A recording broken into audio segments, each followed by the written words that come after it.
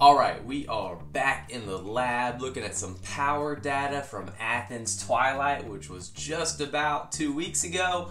And I got my buddy Ferg, who not only let me mount a GoPro to his handlebars, but also sent me his power files after the race. So this is going to be fun because not only did Ferg get some good action on the GoPro lapping the field, now we can see his power numbers from that effort at the Athens Twilight race. Him and 8 other riders break away and lap the field. A 9-man breakaway laps the field, and he was one of those riders. So, looking at his stats before we actually jump into the numbers, and obviously we can compare these to mine, who sat in the field and finished 20th, whereas Ferg lapped the field and got 7th. There's some good comparisons there, not comparisons, contrasts of what his effort looked like versus mine being lazy, sitting in the field, you know, playing the good teammate card of not doing anything the whole race. So, Ferg only weighs a couple pounds more than me, 71 kilograms. I'm at 70. His normalized for the whole race was 343, whereas mine is a 312. So not too big of a difference, but definitely going harder. And when you look at the watts per kilogram, that's 4.4 versus 4.8. So Ferg obviously has a little bit more watts than I do, or at least he did in that race. Now, if we look at the comparison, I didn't know any better way to do this than to just segment it into 15-minute chunks. So for the first 15 minutes, I'm at 4.8 watts, he's at 5.1.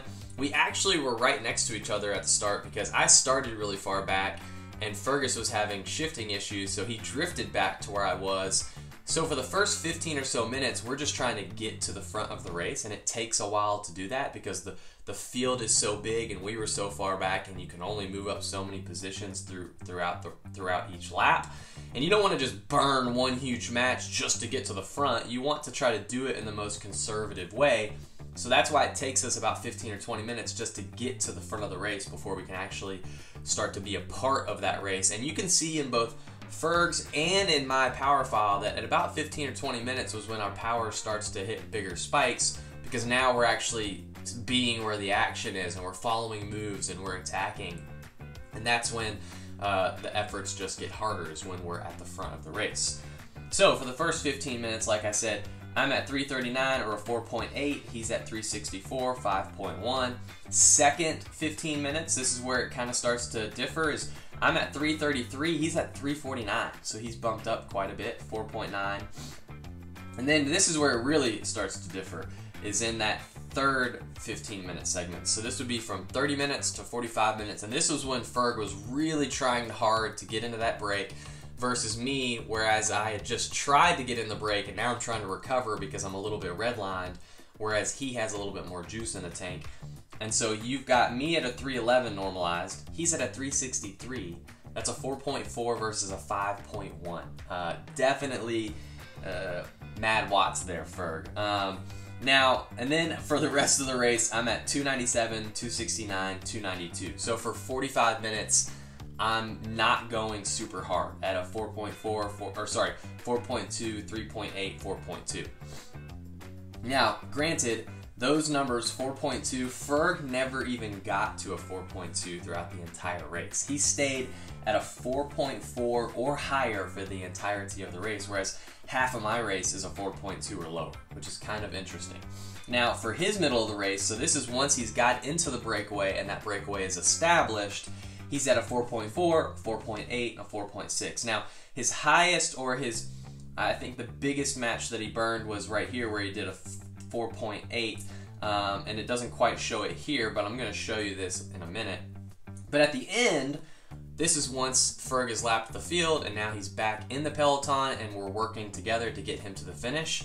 And our numbers are almost exactly the same, 334 and 335, which puts us very similar for those last 15 minutes, because we were trying to stay as linked up as possible right at the front of the race. Makes sense. Now, I wanted to point out a few of Ferg's big moments during the race. I could do this for me, but I didn't really have that many big moments, so we're just going to look at Ferg's numbers. You can tell, like I said, about 20 minutes into the race, where Ferg is trying really hard to make that breakaway happen. So he's at 4:02 for 5 minutes. And that's not a sustained effort. That's spikes and dips and turns and everything. But for 5 minutes, he's at a 4:02 normalized power. And his average is 391. Which means that those two, it wasn't like they were just huge spikes. I mean, like, he was on the gas really hard. And I think in the video you saw him and Brian Gomez trading turns for a while. That's probably where this is happening. He's trying to establish that breakaway with other strong riders, so he's putting out mad watts. Now that comes pretty early. That's like 20 minutes into the race, and we know that the break didn't actually get established until about 40 or 45 minutes into the race. Now, here's another one. This is about, about 40 minutes into the race. I think this is where the break was actually happening, and this is for the first minute and a half of where that break is happening, or I think maybe Ferg was bridging from the peloton to that breakaway because it had already got a gap, and Ferg was like, oh snap, there it goes, I'm gonna miss out. And so he jumps across, and in a minute and a half he does a 4:51. That's nuts. 451 normalized power for a minute and a half. Right in the middle of a crit. It's not like he just did that fresh. I mean, like 450, I could go do 450 for a minute and a half fresh. He's already been racing for 45 minutes. Like, that's impressive. All right, now, here's another one. So then he gets into the break, and obviously he's, pushing really hard. And we obviously, as Roadhouse, we don't have a massive sprinter on our team. So we're usually a breakaway kind of rider. We're pushing for a break to happen, and to get Ferg in the break was exactly what we wanted. And so the question is, how hard do you go to get a rider in the break, and how hard do you go once that break is established? Well, for the first 12 and a half minutes of this break, and it seems like this is the break that's going to be the break for the race, Ferg averages about 354 normalized power for the first 12 and a half minutes, and then after that he settles into a lower power. Now I think what was happening was Ferg was very excited and very eager and wanted that break to happen, and eventually once our team directors and the guys on the radio realize, all right, this is it, this is the break, Ferg, chill out, he finally listens, and for the next 20 minutes he chills out. He does normal turns. He's not taking extra pulls. He's not pulling extra long. He's not pulling extra hard. They're sharing the work amongst them, and Ferg isn't putting more into it than he needs to because it's already established. I think that's smart, and that was our team directors letting him know that through the radios. But for the first 12 and a half minutes, he obviously was putting out mad watts to try to make that break stick. Now, another one. This is I think Ferg's biggest mistake, but I also think you got to take risks, right? Like, the guy who's willing to lose the race might win the race, and Ferg was willing to lose the race with this effort. So what he does is, right when they're about to lap the field, Ferg attacks the breakaway, and so he gets to the field before the rest of the breakaway while they're still chasing to get there. So that gives him an extra few minutes or moments to get through the peloton and get to the front. And then what he does is beyond me. Then he attacks. So he laps the field, goes through the field, and then he attacks, and he's off the front. And he's off the front solo. And he does this effort for 15 minutes. For 15 minutes, Ferg is off the front.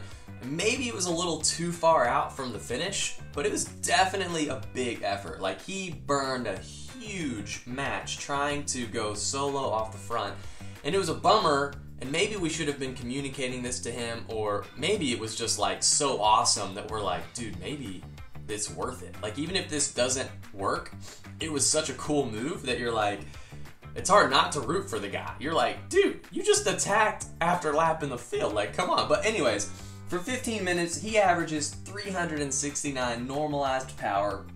That's insane. And what we'll notice here is not only is his power higher, but it's more consistent. You can see in the graph how up and down it is, but then for that 15 minutes he's off the front, it's pretty steady. So Ferg is really good at finding that sweet spot of, all right, this is as hard as I can go to where I think I could go this hard to the finish. And that's what he's doing at 369 watts for 15 minutes. But unfortunately, the big teams were kind of just sitting there watching him do his thing. I could tell by the way Legion and their American cycling team were riding and how bunched up the peloton was that it probably wasn't going to stick. I knew that eventually they were going to bring back Ferg and chase him down, but it was still an awesome move, and kudos to you for trying. Most people wouldn't even try a move like that. So the fact that you had the guts to do it is awesome. Now, the only other thing that I wanted to point out was that Ferg's last 5 minutes and my last 5 minutes were almost identical. We both averaged about 340 normalized power for the last 5 minutes, and we finished right next to each other because I was trying to do my best to lead Fergus out to get him closer to the front. But it turns out I didn't have the legs to do that. So I did my best, and he ends up about 7th. I end up 20th. And I think that's pretty good. But we're left at the end of the day wondering, what could we have done better? Now, these are the questions you have to ask yourself. How many matches do you burn to make that breakaway stick? And how could Ferg use his teammates in a better way to improve his finishing position? Now, once he lapped the field, I think obviously going off the front for 15 minutes was a huge deterrent in him getting a higher finishing position. However, what if he didn't do that? What could he have done instead to have saved his matches and got a better position at the end?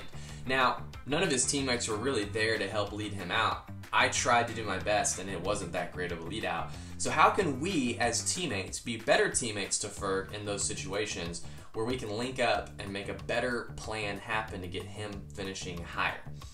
7th isn't that bad, but when you think about 7th out of 9, it's not great. But 7th is 7th at Athens, and that's amazing. We're always wondering, what can we do to do better? How can we help Fergus improve his position? How can we as a team get somebody on that elite level podium? And if you don't know, stay tuned, because the day after Athens, that just might happen. Ooh, cliffhanger. Now, if you like these videos, be sure to do all the things that you can to support them. You can like them and share with them. I'm trying to hit 10,000 subscribers by the end of the year. I'm going to make that a public goal, 10,000 by the end of the year, 2023. Other ways that you can support me are through Ignition Coach Co. If you're looking for a coach, look no further. Ignition Coach Co. can hook you up with a top-notch, science-based coach. Me and Dylan have spent plenty of time pouring into these coaches and trying to develop them into great coaches. And we are doing our best to develop coaches, connect athletes. Other ways you can support me are Patreon, and then also there are training plans available. Both of those links are in the description. Thanks for watching. See you in the next one.